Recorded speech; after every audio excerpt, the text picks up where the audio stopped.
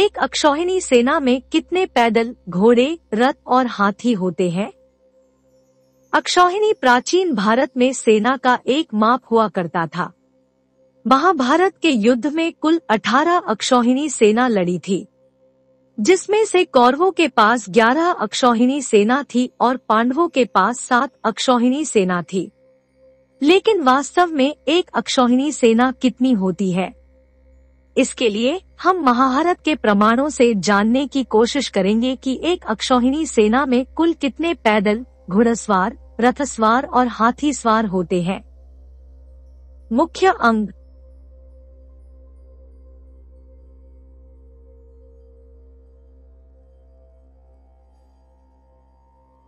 प्राचीन भारत में एक अक्षौहिणी सेना के 4 अंग होते थे। जिस सेना में ये चारों अंग होते थे वह चतुरंगिणी सेना कहलाती थी।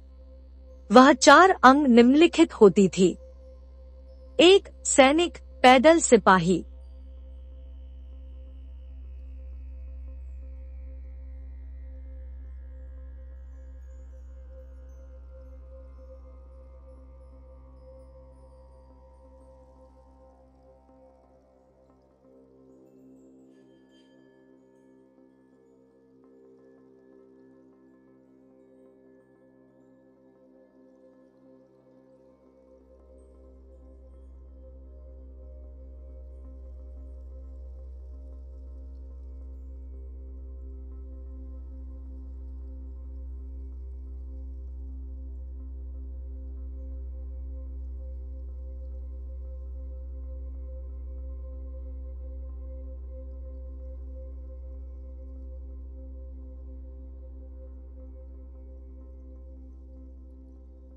दो घोड़े, घुड़सवार। 3 गज, हाथी सवार। 4 रथ, रथ सवार।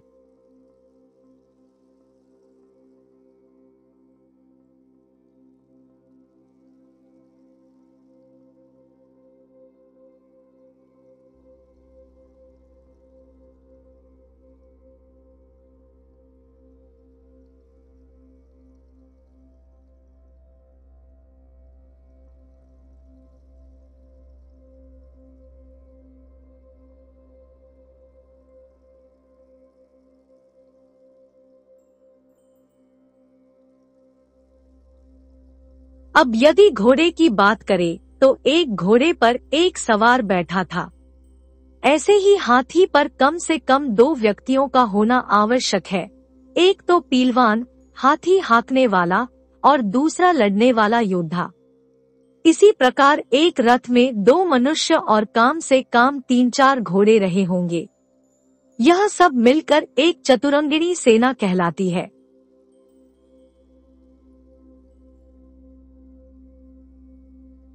अक्षौहिणी सेना के भाग।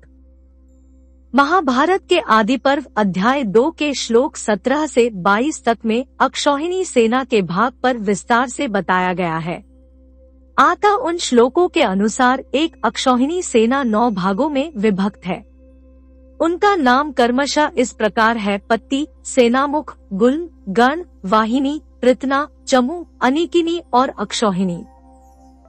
सौतिरुवाच एको रथो गजश्चैको नराः पंच पदात्य त्रयश्चतुर्गास्तज्ञः पत्तिरित्यभिधीयते 19। पत्ती तो त्रिगुणा में तामाहुः सेनामुखं बुधाया। त्रीणि सेनामुखाने को गुल्म इत्यभिधीयते 20। त्रयो गुल्मा गणो नाम वाहिनी तो गणास्त्रया। स्मृतास्तिस्रस्तु वाहिन्यः पृतनेति विचक्षणः 21। चमूस्तु परितनास्तिस्रस्तिस्रश्चम्बस्त्वनिकिनी। अनिकिनी 10 गुणा प्राहुरक्षौहिणी बुधाः 22। महाभारत आदि पर्व अध्याय 2.19-22।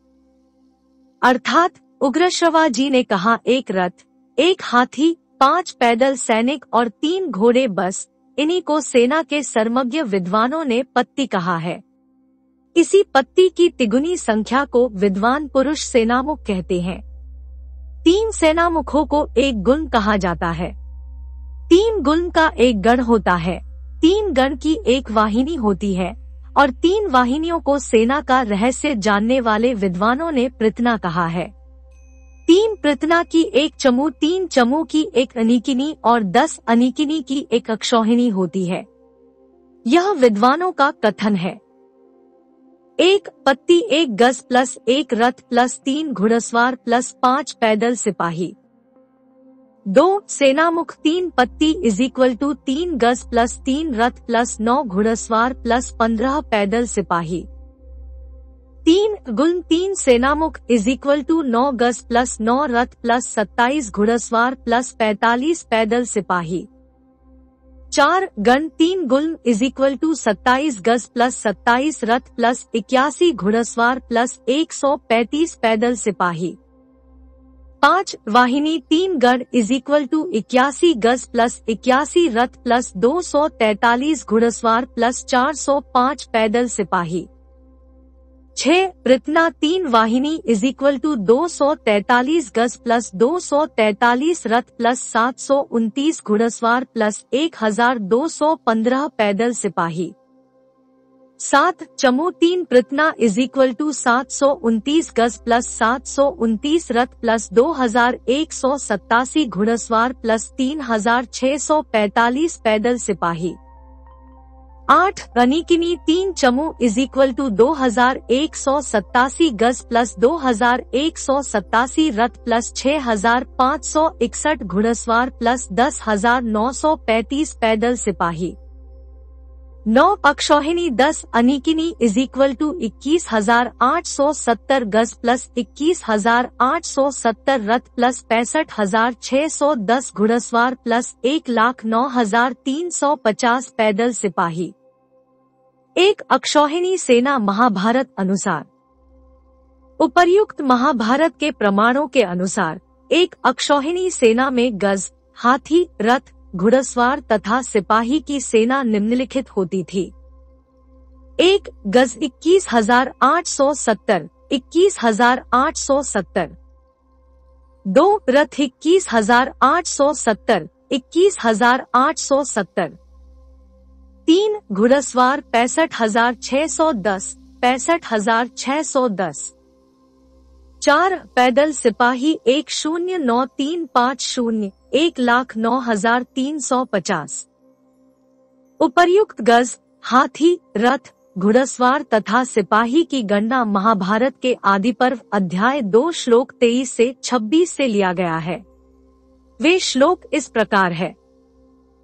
अक्षौहिण्याः प्रसंख्यानम रथाना द्विशतमाय संख्यागणित तत्वज्ञः सहस्राण्यक्विंशतिः 23 शतान्युपरि चैवाष्टौ तथा भूयश्च सप्ततिः गजाना तु परिमाण में देवात्र निर्दिशे 24 ज्ञेयं शतसहस्रं तु सहस्राणि तथा नव नराणामपि 50 शतानि त्रीणि चान्धाः 25 पंचषष्टिसहस्राणि तथाश्वाना शतानि च दशोत्तराणि षट्प्राहुर्यथावधिः संख्यया 26। महाभारत आदि पर्व अध्याय 2.23-26। अर्थात उग्रश्रवा जी ने कहा, श्रेष्ठ ब्राह्मणों, गणित के तत्वज्ञ विद्वानों ने एक अक्षौहिणी सेना में रथों की संख्या 21,870 21,870 बतलाई है। हाथियों की संख्या भी इतनी ही रहनी चाहिए।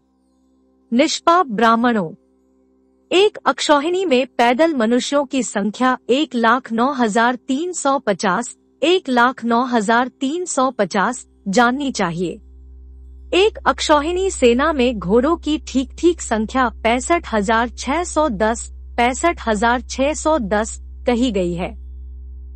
एक अक्षौहिणी सेना कुल मनुष्यों की संख्या। महाभारत में केवल गज, रथ और घोड़े की कुल संख्या बताई गई है। उनको चलने वाले व उन पर सवार होकर लड़ने वालों की संख्या नहीं बताई है। अतः यदि अनुमान लगाया जाए तो घोड़े पर एक घुड़सवार होगा। ऐसे ही हाथी पर कम से कम 2 व्यक्तियों का होना आवश्यक है। एक तो पीलवान, हाथी हाँकने वाला, और दूसरा लड़ने वाला योद्धा।